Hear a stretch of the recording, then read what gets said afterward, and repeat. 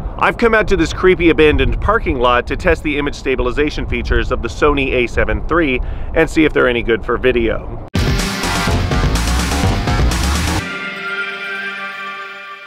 The Sony A7 III features a remarkable image stabilization technology called SteadyShot. Basically what it does is move the sensor around as you shake the camera to create a steadier image. It's almost like having the sensor on a gimbal itself. This technology was primarily intended for photography, so if you're taking handheld shots, you can get a little bit of extra stabilization out of it, even when there's not enough light to take a fast shot.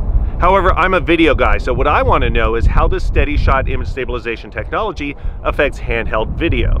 I desperately want it to be as good as something like GoPro's hypersmooth technology, but given the complexities of doing that with a DSLR or mirrorless camera, I can't imagine that it's going to work the same. So let's take some footage and see what this thing can do. So I'm going to basically hold the camera at my chest in kind of a traditional photographer pose. One hand on the grip, one hand under the lens. I'm going to try it with the in-body image stabilization on, and I'm going to try it with it off and compare the results.